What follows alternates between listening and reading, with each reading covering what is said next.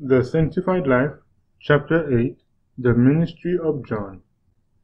The Apostle John passed his early life in the society of the uncultivated fishermen of Galilee.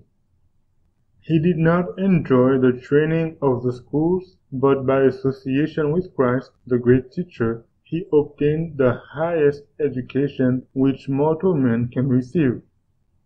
He drank eagerly at the fountain of wisdom, and then sought to lead others to that well of water springing up into everlasting life.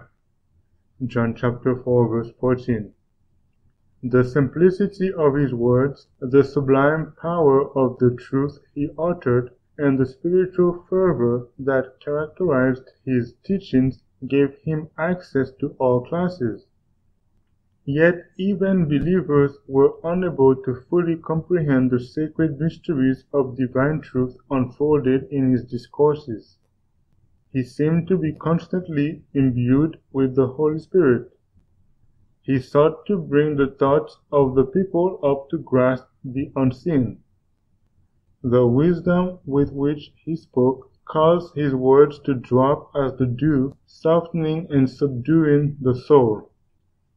After the ascension of Christ, John stands forth a faithful, ardent laborer for the Master. With others he enjoyed the outpouring of the Spirit on the day of Pentecost, and with fresh zeal and power he continued to speak to the people the words of life.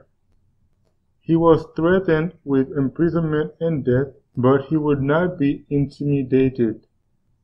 Multiples of all classes come out to listen to the preaching of the apostles and are healed of their diseases through the name of Jesus, that name so hated among the Jews.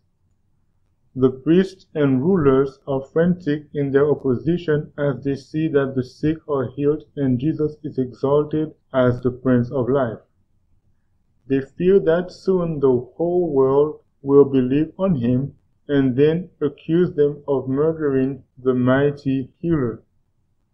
But the greater their efforts to stop this excitement, the more believe on him and turn from the teachings of the scribes and Pharisees. They are filled with indignation, and laying hands on Peter and John, thrust them into the common prison. But the angel of the Lord by night opens the prison doors, brings them forth, and says, "Go, stand and speak in the temple to the people all the words of this life." Acts chapter 5 verse 20. With fidelity and earnestness, John bore testimony for his Lord upon every suitable occasion. He saw that the times were full of peril for the church. Satanic delusions were exciting everywhere. The minds of the people were wandering through the mazes of skepticism and deceptive doctrines. Some who pretended to be true to the cause of God were deceivers. They denied Christ and his gospel and were bringing in damnable heresies and living in transgression of the divine law.